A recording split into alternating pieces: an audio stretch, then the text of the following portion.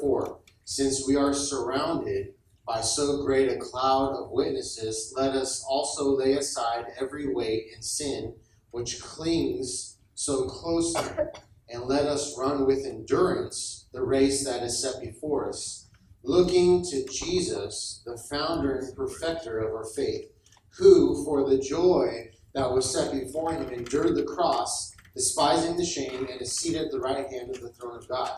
So, we've referenced that verse 2 quite a few times, looking unto Jesus, the founder and perfecter of our faith, with the joy that was set before him, endured the cross. We got to remember who the writer is writing to. The recipients of the letter are Jewish converts to Christ who are being persecuted.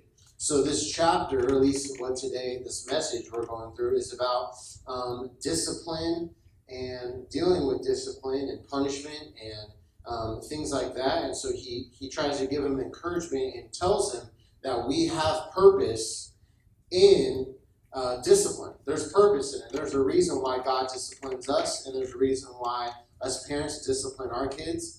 So there's no reason why our Father in heaven wouldn't discipline his children. Mm-hmm. So when it says that we are surrounded by witnesses, not only are we surrounded by fellow Christians, we're also surrounded by the world.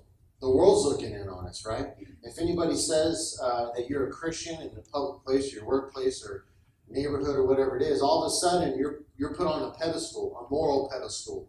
And rightly so, because if we're supposed to be examples of Jesus Christ, who is the moral standard, who says, I have a better way, right? I have the way, the truth, and life. And we say we're followers of that person. Christian is little Christ. We're naturally going to be put on a pedestal, are we not? So whether you like it or not, that's why we have to live life to a higher standard. That's why the Bible says, keep yourself unspotted or unstained from the world. And what I always think about when the scripture says that is when you're walking into like a freshly painted room. You walk in there and you got clothes on. You're walking in like this, making sure you don't touch anything. You're in the room, but you don't get the room on you.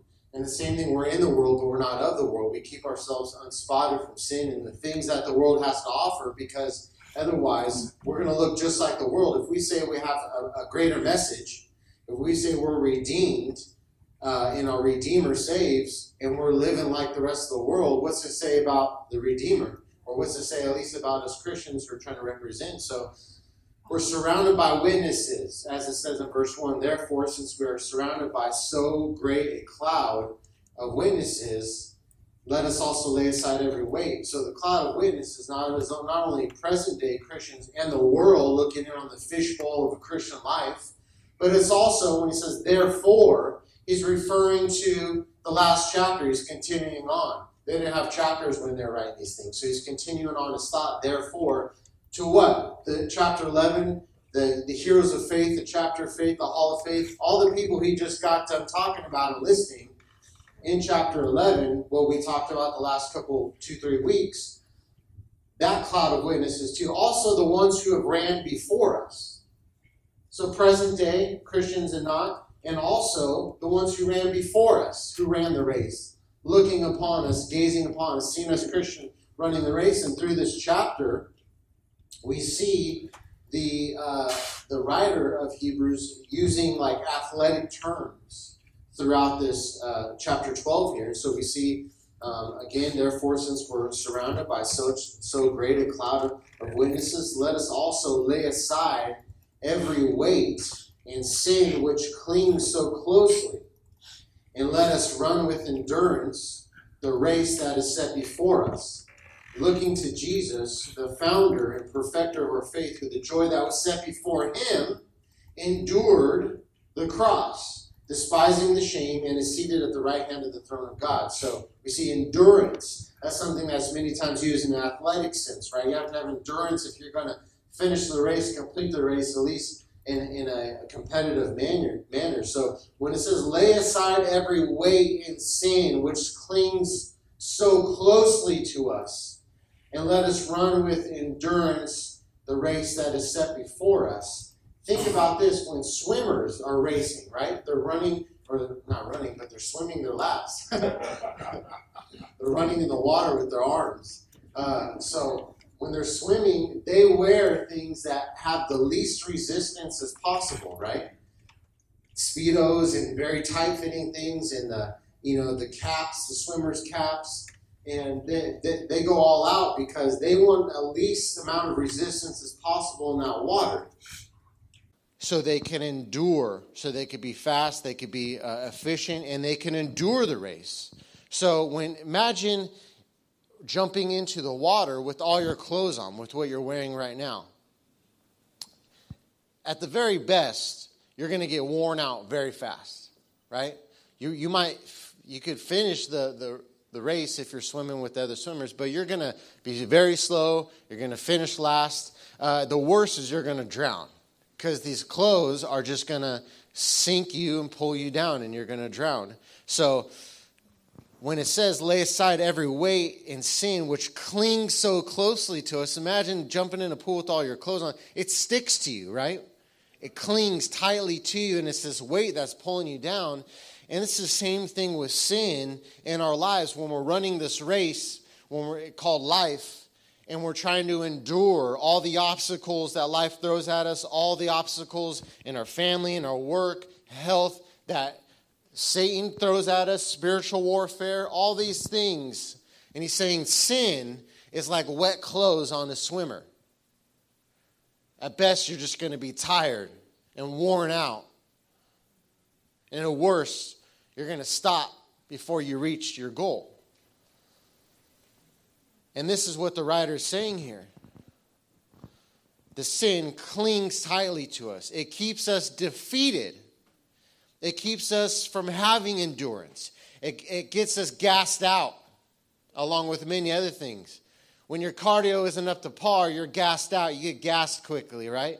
You can't endure, and that's what sin does in our life. We already got enough issues in life, not including sin that clings to us or that we hold on to.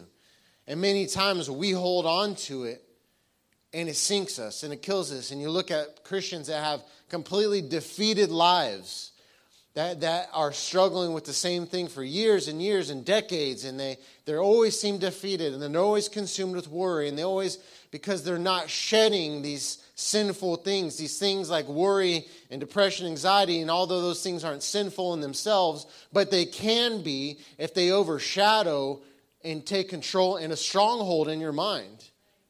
They can be sinful things. Just like anger in itself isn't sinful, but how I let that control me can be sinful. How I react to certain things, if I lash out with anger. So these things are only like wet clothes. Let us run the race of endurance, the race that is set before us. It's not a sprint. When he's talking about this race, I don't look at it as a sprint, this 100-meter dash where you just give it all you can and then you stop. And I also don't see it as a marathon, because a marathon has a finish line. Although life may seem like a marathon, it has a finish line on these races. The finish line in life isn't death. The finish line in life isn't retirement. It's not when you become an empty nester. There is no finish line for the Christian, because for death means the start of eternal life. It's the start of something greater. There's no finish line. There's no stopping point in the Christian's life. There's no point where she'd ever say, look, I served in ministry X amount of years. I'm good. I sowed my seed in the ministry. I'm okay. And then what? You do nothing with the rest of your life? You're a closet Christian then because you got your tenure in Christianity? Now you're set for life, huh? Just cruise control? There's no finish line. Death isn't the finish line. That's why I don't see it as a marathon. I see it as a relay race. A relay race, you keep running, and eventually you're going to pass on something valuable to somebody else. And that person keeps running. you pass the mantle on to somebody else. Your kids, your discipleship partners, mentors, the circle of influence, your oikos. You're passing the baton on. You're leaving a legacy for people. And what you leave for the next generation continues on to the next generation and continues on to the next generation. When you raise your children right, which we're going to be getting into today, and you don't say, I'm done once they leave the house. No, you're there the rest of their life. Any empty nesters could say amen to that? Amen. My dad's like, uh-huh.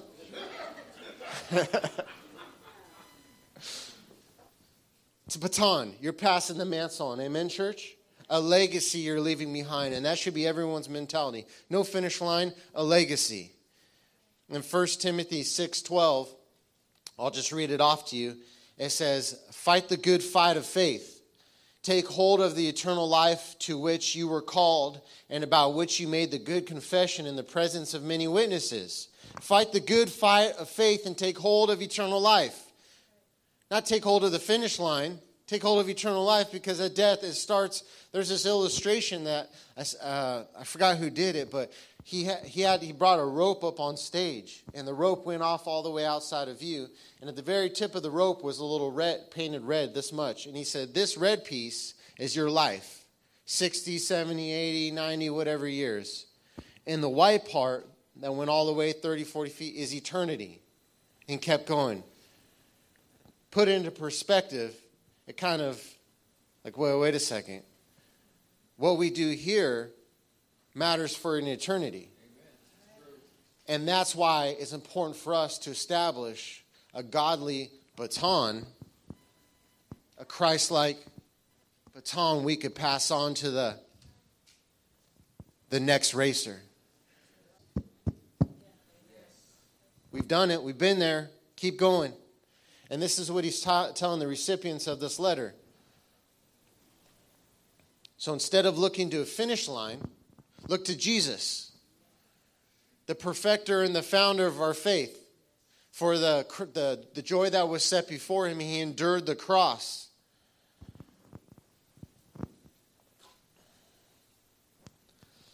All right. So no slides today. It's all right. You guys got your Bibles? All right, we'll just keep going. So, we keep our eyes on Jesus because he's the target. Just like when we're playing, just like when we're throwing a ball, right? Or, bowling ball. I went bowling last weekend, and I'm horrible at it, just to let you guys know, fun-filled fact. Any sport with solid or hard balls, pool, golf, bowling, I'm horrible at.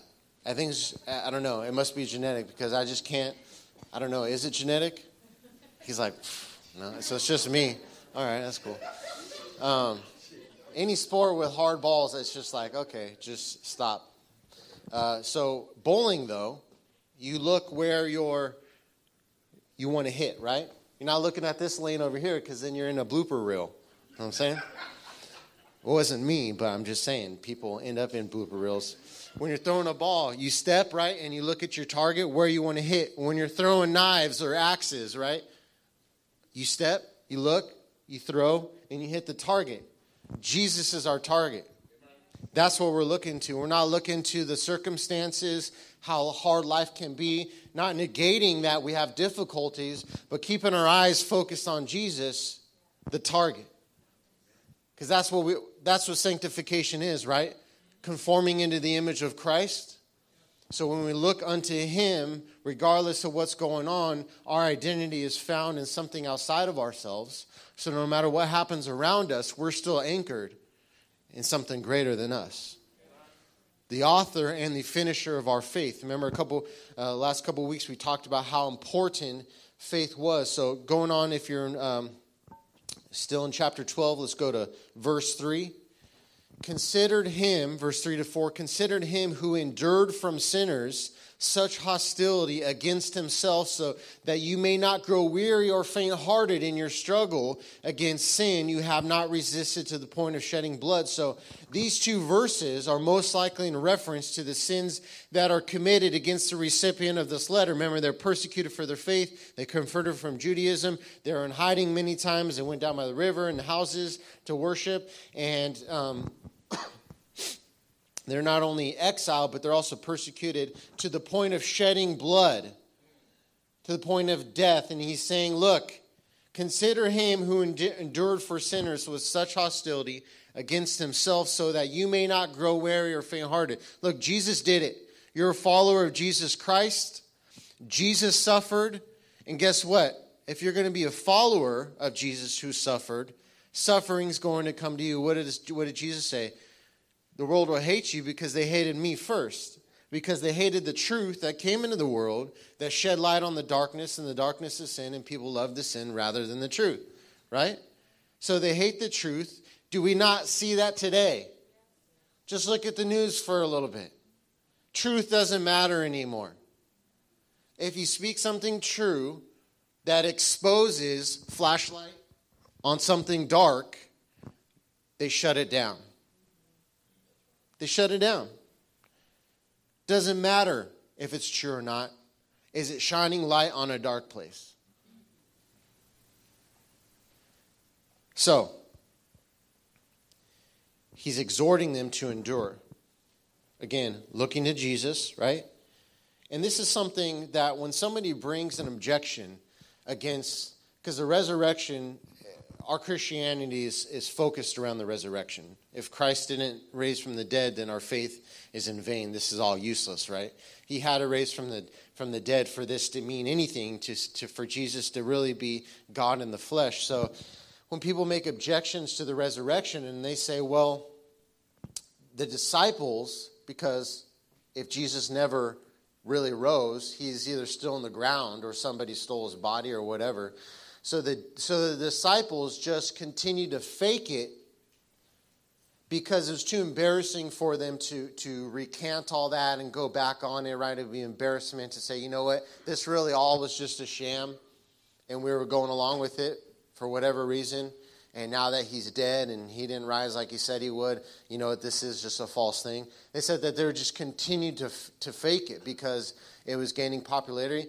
That doesn't make sense because the disciples and the followers of Christ had nothing to gain from following Jesus besides the spiritual aspect, but I'm talking about from a social aspect, they had nothing to gain.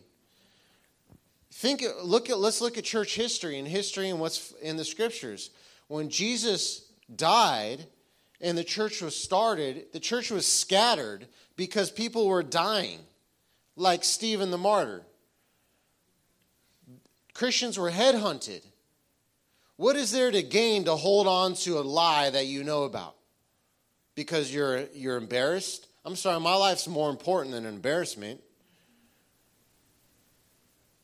It doesn't make sense for you to hold on to a lie if Christianity wasn't true. Christianity had to be true, and Jesus really had to rise from the dead for people to die for their beliefs and get slaughtered and families to get slaughtered, because even at the spark of Christianity at the beginning, that would have been the easiest time to snuff it out before it spread, and it didn't. They continued to preach the word of God regardless. I mean, look at Paul, regardless of getting beat, stoned, imprisoned, destitute without food or clothes. I mean, he dealt with it all and martyred. Doesn't make sense to just hold on to a lie like that. In verse 5, Hebrews 12, verse 5, and have you forgotten the exhortation that addresses you as sons? My son, do not regard lightly the discipline of the Lord, nor be weary when reproved by him. For the Lord disciplines the one he loves, and he chastises every son whom he receives. It is for discipline that you have to endure. God is treating you as sons. For what son is there whom his father does not discipline? If you are left without discipline, in which we have all participated, then you are illegitimate children and not sons. See, the writer is connecting discipline with sonship. Discipline of a child with sonship to the father, and he uses Proverbs 3. That's what he's quoting as a reference. See, it's expected for the father to correct the children, or the head of the house. If there's no father present, then obviously the mother isn't, or if you're a grandparent raising the kids, whoever's the head of the house, the mom and the dad are both the head, but the headship's on the father from Adam. The responsibility is mainly on him. It's expected from Scripture that the father needs to correct the children because the sonship of children is connected to fatherhood through discipline here. In fact, if you don't correct your child, if you don't discipline your children, your child is illegitimate, is what it calls it. That word illegitimate in the Greek is nathos, which means illegitimate bastard.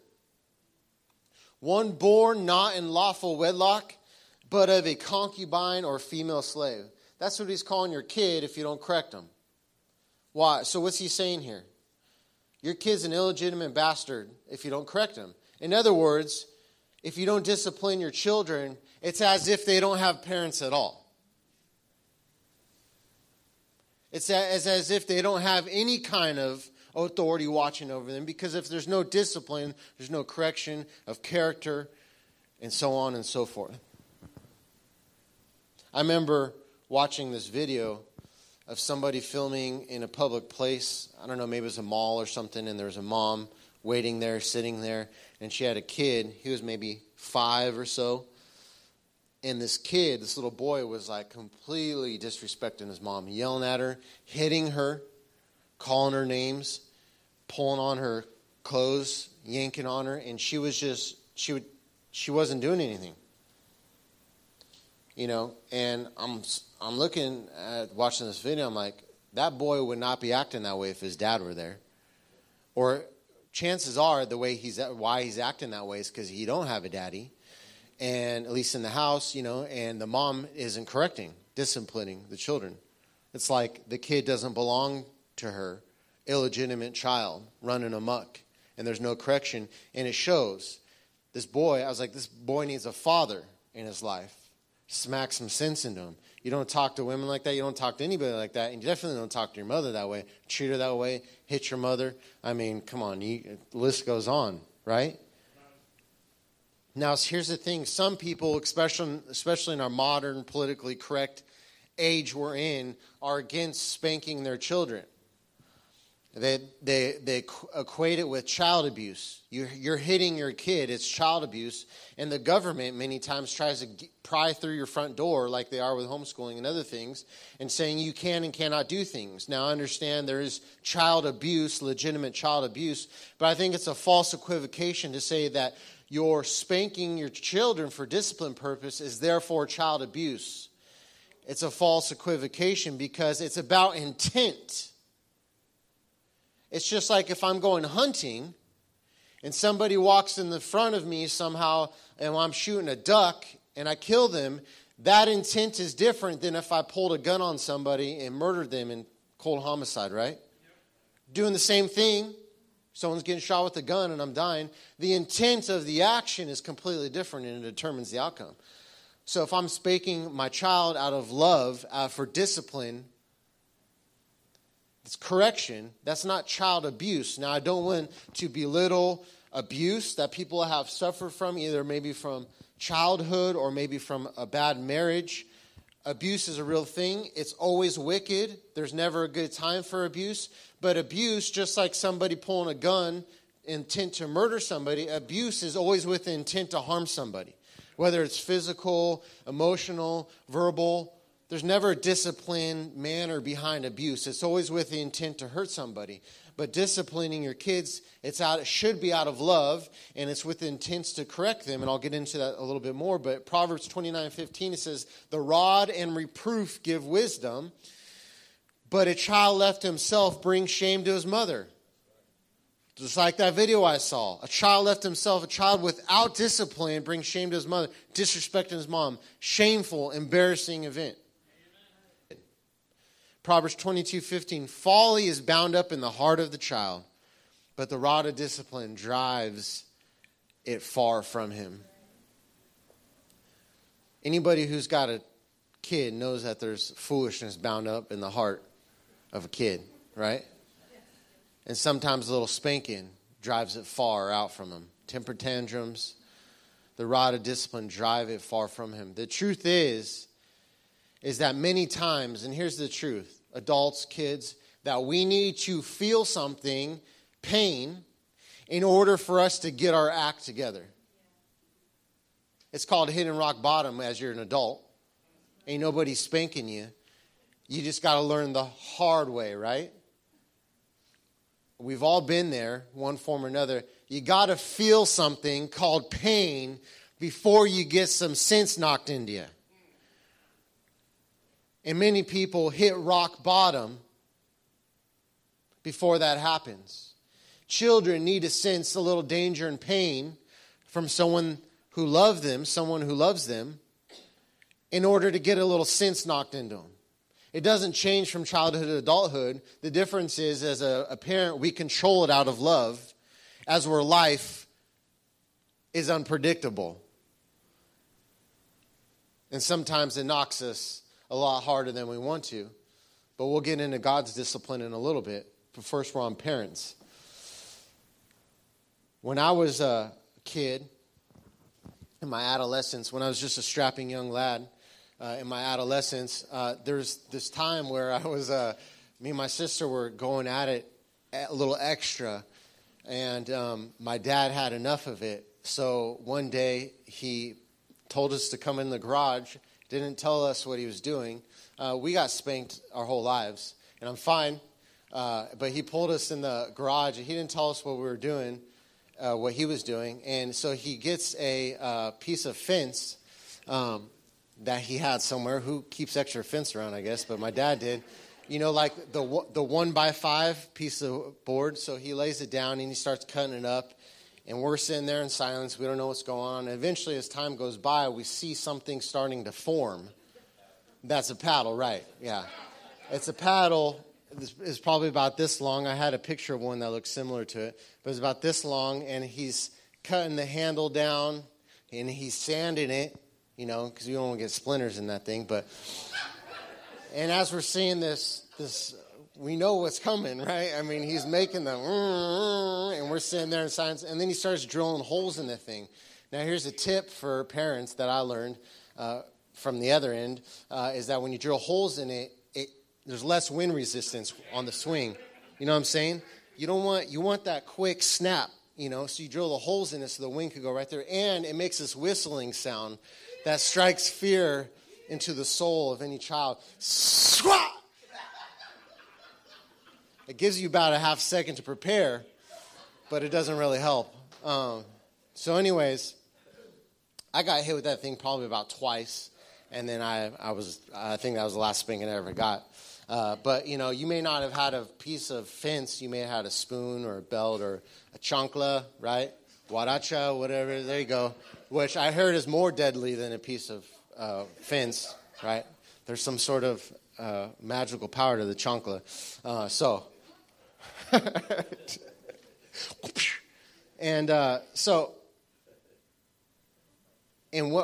thing I want to add is that he wrote on there the rod of discipline, right? Just throw a little salt in the wound, you know what I'm saying? Like I'm hitting you with scripture, so it's in the Bible. It's in the Bible, right?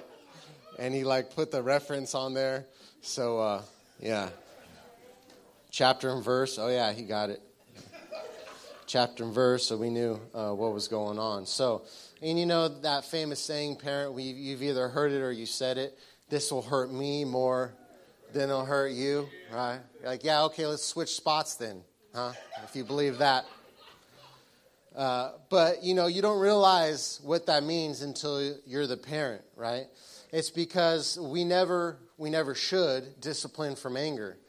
We discipline from love because that's why it hurts us more than it hurts them, because we're doing it from a loving heart, and we have to inflict pain for a lesson, for discipline. And I remember the first time I spanked Angelo and Maylee. And I remember I was nervous, and more so with Angelo because he was a little bit older back then, but older than Maylee. And I was like, Lorraine was like, you got to do this, because he got sent to his room for something. She's like, you got to do this, stepping up to the big leagues, you know what I mean? And I was like, yeah, I know, I got to do this. And I was like, had a little pep talk, and then I walked down the hallway, and then I was like just standing at the door, like pacing a little bit, trying to figure out, how I'm going to approach this. And then I would walk back to her, and she's like, is it done yet? I'm like, no, just don't rush me on this, I checked back in with her, checked back in with headquarters for some more advice, all clear. So anyways, I went in there, and, it isn't a pleasant thing, but, if you're ever in the heat of something, you need to step away and come back to correct, because you don't want to correct in anger. From a clear mind, and explain to them why this is happening. You know what I mean? This is what you did. This is why I'm correcting you, because I love you, and I don't want you to see you go down a path that you shouldn't. Now, once Grace was born, I was like a pro. Right? I was a pro. I was in the big leagues, no problem. But in Proverbs 23:13-14, it says, don't fail to discipline your children. The rod of punishment won't kill them. Physical discipline may well save them from death. Don't fail to discipline your children. It's not going to kill them to give them a spanking. Physical discipline may well save them from death. Why? It's because them learning, remember, humans got to feel pain to get for something to click, right? And if you catch them lying, stealing, cheating, you say, I don't want to see you go down a path that's eventually could lead to further harm or death, right? Because stealing a pack of gum now that costs $2 and it doesn't get nipped in the bud right now will turn into stealing money, bank robbery, whatever it is, destroying someone's life, breaking and entering, shootout, jail, whatever, right? It's no wonder, I don't have the statistics in front of me, that the majority of people in prisons, they don't have fathers in the home. The overwhelming majority, I wish I should have got that statistic. I just not thought of it now. But, yeah, so it's done from love. Correction won't kill them now, but it could save them from death later on in a path of destruction, right? Discipline them concerning certain things can keep them from dangers even later on. And Proverbs 22:6, you probably know this, train up a child in the way that they should go, and when they grow older, they will not depart from it. So when you train them up in morals, by the time they get older, they're going to hold on to these morals. Now, we know the kids are going to grow up and they're going to make their own choices, and you can't force things. They're going to have to choose Jesus, right? There's going to have to be a transformation in their own hearts, because right now they're following in your footsteps. But they're going to have to make that, and you train them up with morals, they're going to hold on to that. It's not a promise from God. It's a good principle that is usually always works. And it could go the vice versa. You raise in an atheist household with no morals, that's going to show later on in life too. Now, always God could transform that, but here's the thing. Love isn't always equal acceptance, right? If my kids do something wrong, I don't accept it because I love them. It's because I love them, I don't accept harmful things in their lives. And if they grow older and they're no longer under my roof and they're living a way that they shouldn't, I could say, look, I don't agree with your lifestyle. I love you. That will never change. You're still my kid. But I don't agree with it. I'm not going to support it. And I'm not going to bless you if you live a continual life of whatever this is, drug use or, whatever it could be. I don't have to give you my blessings anymore. That door doesn't necessarily have to be open. I'll love you unconditionally, and that will never change. But the spanking can't continue, but the discipline can in different forms, right? Being cut off from your family is a hurtful thing. But it will make you look into your life and say, am I living my life correctly? I know my parents didn't raise me this way. I know I'm not right with the Lord. in a reflection, and you can make a choice, left path or right path. You know what I'm saying? So, verse 9 through 10, besides this, it says, besides this, we had earthly fathers who disciplined us, and we respected them. Shall we not much more be subject to the fathers of spirits and live? For they disciplined us for a short time as it seemed best to them, but he disciplines us for our good, that we may share in his holiness. So discipline brings forth respect. Discipline your children makes them respect you. Because if anybody had a mother or father who didn't speak up on injustices, who let things slide when you did bad things or people did bad things to you, there's a lack of respect there, because this is my dad. He should have said something. He should have done something. He should have stopped this, and he didn't. And it creates a lack of respect. So when there is that, regardless if it's, we make faults, right, parents? Our correction and discipline isn't perfect because we're not perfect, but we do the best with what we got in the circumstances that we're in. But there's respect that's given and created through the children, and may not be shown right there. They may resent you a little bit for the discipline in whatever form that is, but you know when they grow up, they will respect, because my mom, my dad had boundaries and moral standards, and they didn't compromise on them, and they let me know.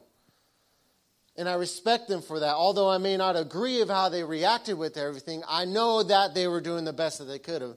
And you know that the best when you're in their shoes, right?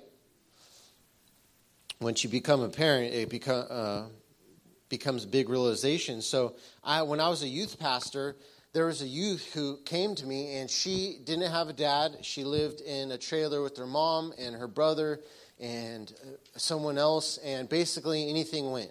There was no discipline. There was no parental supervision. She could eat whatever she wanted, drink whatever she wanted, have boys over, drugs, didn't matter. And the mom pretty much provoked a lot of that on, because she was helping her, mature, right?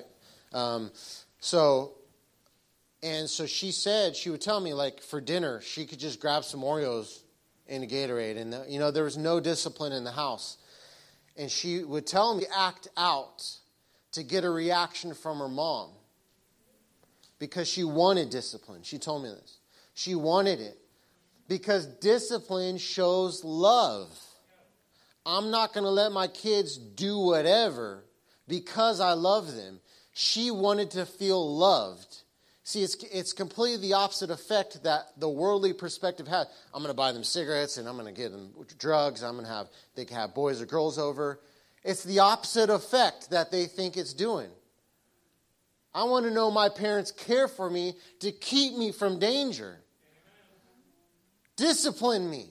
I'm acting out, la, la, la, la, la. And see, even kids who don't get disciplined, they can't verbalize that to you. They don't know how they're feeling. So they're, because they want that love through discipline. They don't know that's exactly what they want, but they want it. They want to know that the people in authority over them are controlling them to some extent. When they're under our roofs, and they're especially underage, there are responsibility. And even later on, that never goes away. I mean, even if your kids aren't even around you, your responsibility to cover them in prayer is the very least responsibility that you have. Continual prayer. Especially if they aren't right with the Lord. So, punishment, discipline, is always equals respect in some sense, especially coming from the father, because the father carries authority on him more than the mother. Let me just run a quote by you. Has your mom ever said, just wait till your father gets home? And you know what? That word father always came out in slow motion, right? Just wait till your father gets home. And all of a sudden, time slowed down, right? Because your dad could whoop you harder. Carries more authority. We may have a bad taste in our mouth from discipline if we were ever subject to abuse in our life. And you may say, I'll never hit my kid because I was hit as a kid, and I understand that. And I don't want to belittle abuse of any kind because it's always wicked. I understand that. I have compassion if that's your view. But I did want to point out that discipline is biblical, and there's a way to do it from love. Amen. And maybe you experience injustice in the discipline in your life. It doesn't mean that discipline is wrong altogether. Now, verse 10, for they disciplined us for a short time as it seems best to them, earthly parents, but he disciplines us for our good, that we may share in his holiness. Now, God, our Father, also disciplines his children. Now, here's the thing. We had imperfect parents who disciplined us imperfectly. We have a perfect Father who's perfect in love, perfect in justice, perfect in discipline. He never goes too far. He's never unjust in his judgment. And he never withholds love from us. So when God disciplines us, we can't let the insecurities of our past overshadow God's perfect discipline in our lives. God's perfect love in our lives. Because if we have a God who's perfect in every way, a Father in heaven who's perfect in every way, his discipline for sure would reflect that perfection and holiness. See, all of us want God's love, but not most of us want his discipline and correction. But many times his love, just as parents, is manifested through discipline, given the context. So when God disciplines us in our lives for being disobedient, for having sin that clings to us because we're sinking, just know that it's a perfect discipline. We deserve it. We could try to rationalize away from it and try to deny things, but you can't deny that his discipline and his love through that discipline is perfect. You can't deny that. And if it's perfect, then it's exactly right for you in that time. And we should take heed to that. Amen, church? Proverbs 12:1 says this, and I'm coming to an end.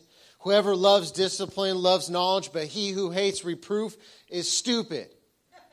The Bible says you're stupid if you don't take heed to discipline and reproof that God gives you. It's a stupid thing. Why?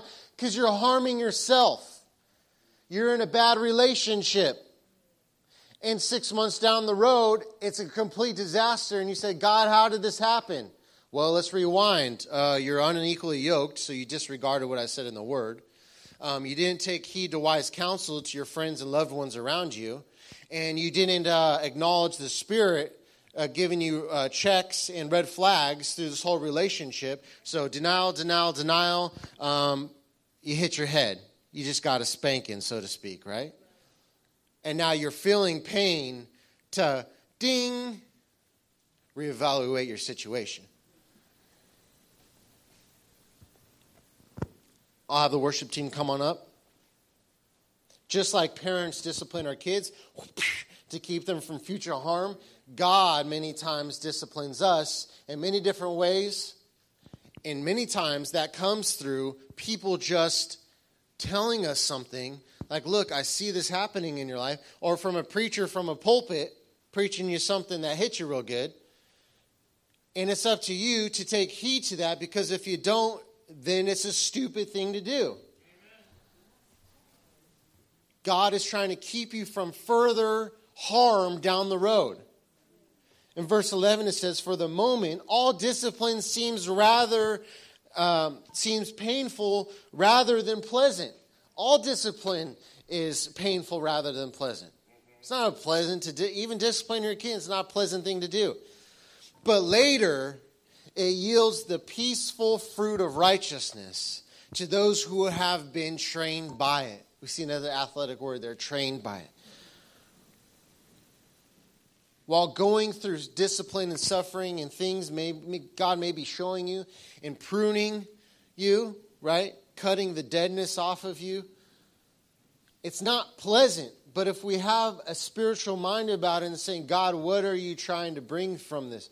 Look, the pain, the discipline is going to yield, with the right heart, it's going to yield peaceful fruit of righteousness. Isn't that what we want?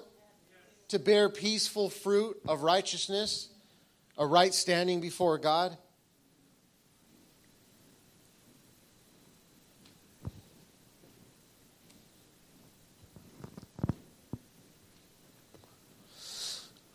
I'm going to stop there. So, anybody here who, I'm just going to pray over you guys. Anybody who needs prayer after service, please, me and Pastor Jim will be up here. But I just want to pray over you guys for the Holy Spirit maybe to reveal things to you.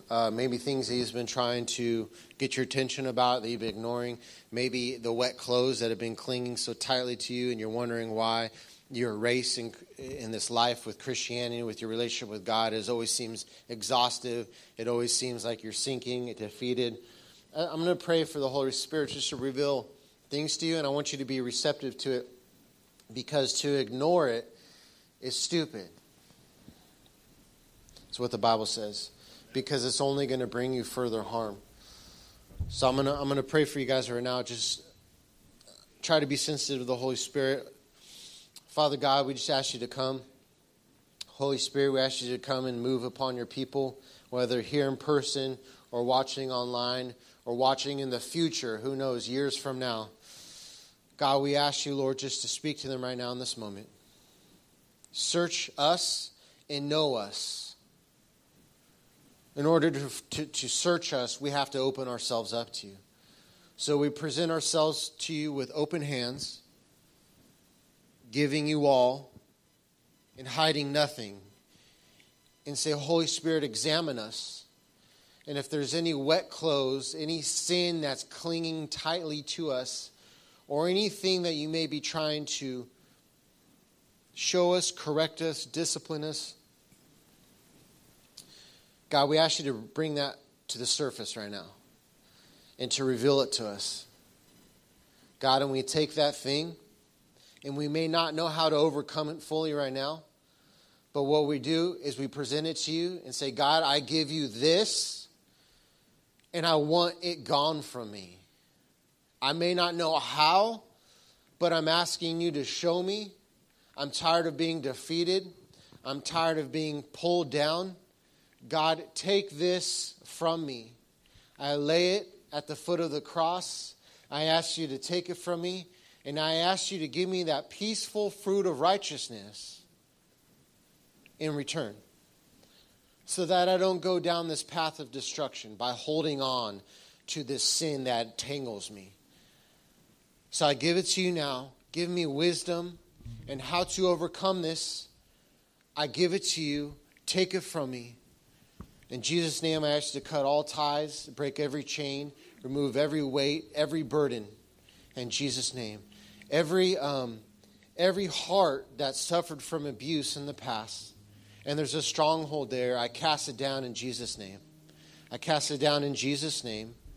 God, I ask you to restore every mind and every heart that has been damaged by abuse, whether physical, emotional, verbal.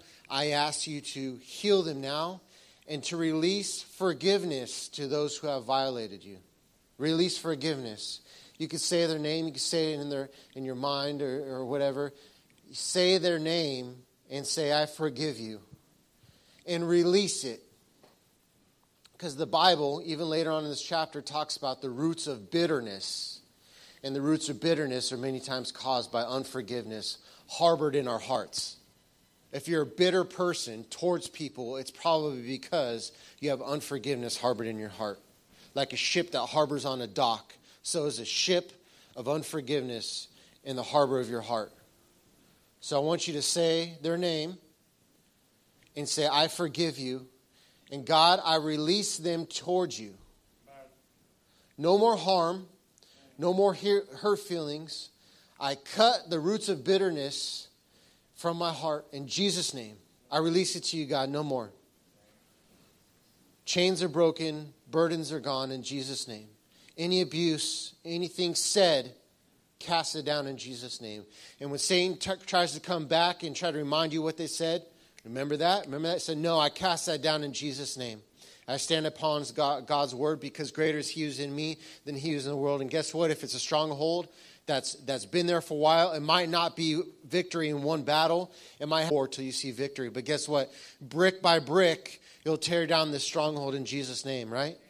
Brick by brick, you say, no, in Jesus' name, that's not coming back. I'm victorious in Christ. I'm a new creation in Jesus Christ. Renew my mind, renew my heart, and give me the peaceful fruit of righteousness, God. Amen, church? Stand upon that, claim it, and if Satan tries to come back with the stronghold, say, no, it's cast down in Jesus' name. I cast down every vain imagination and bring it to submission under Jesus Christ. Amen, church?